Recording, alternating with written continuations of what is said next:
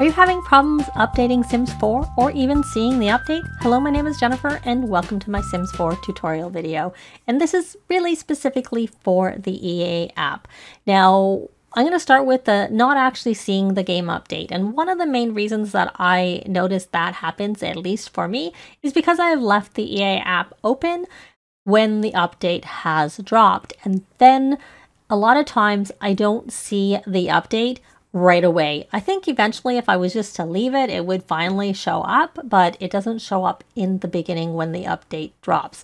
Now, I also have my automatic updates turned off, but that really doesn't have an impact from what I can understand. It's just a lag with it being open and not showing. So, of course, the solution for that is to restart your EA app.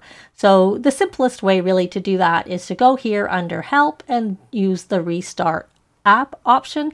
I have also sometimes just used the Exit option and then reopened it, and that also does the trick. Now, if neither of those work, then what I recommend you do is restart your computer. And I mean restart your computer and not shut your computer down and turn it on again, because my understanding is with Windows 10 and later that the restart actually closes everything properly, and then when you open it up again, it has to open afresh, and then you would see things. Whereas my understanding is when you use the shutdown is it leaves things kind of in a hibernation mode and doesn't fully shut them down, even though if you look at the description, it does actually say that it shuts it down. But I've seen numerous IT techie videos that makes the comment that that is not the case.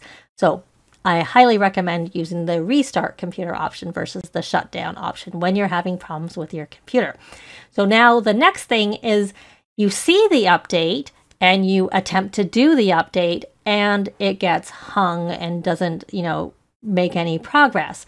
So what I have done when that has happened with me is I have tried the restarting of the EA app and the restarting of the computer. And if those don't work in that case, then I go under Help and this App Recovery, and that essentially is going to clear your EA app cache. So then you would hit Clear Cache, it will just close everything down and open back up, and a lot of times I find that helps a lot.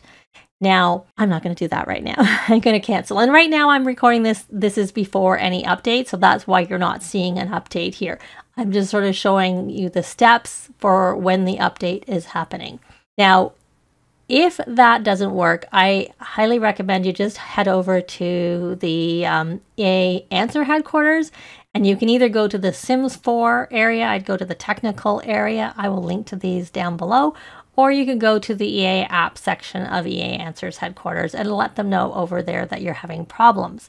The other thing really to do is wait, because sometimes the issue is that their servers are kind of overloaded or they're just having problems and they eventually resolve it, and then later on the update will work. At that point, I still would recommend you do the EA app, clearing the EA app cache again, and then seeing if it'll work at that point. So those are really the main things if an update won't download, is try clearing your EA app cache, and if that doesn't work, try going and posting over on EA Answer headquarters, or if you're on Twitter, aka X as it's called now, go tweet EA help over there. But mainly, really, if none of those things work, just wait and hopefully it'll be available later on in the day when things are not so busy. So I hope this helps. Let me know if there's anything else you'd like to see a tutorial about in a comment down below. Thanks very much for watching, and I'll see you next time. Bye!